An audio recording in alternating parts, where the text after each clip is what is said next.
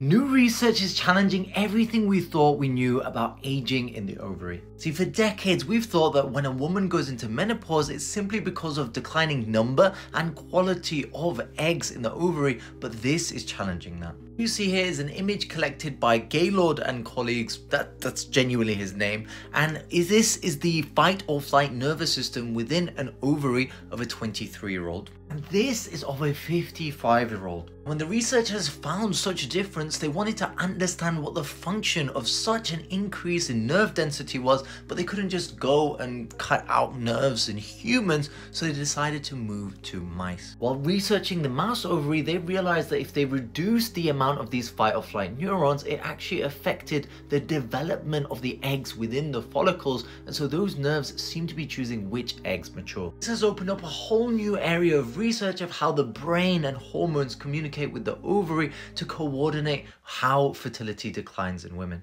Is there a stress response in the ovary?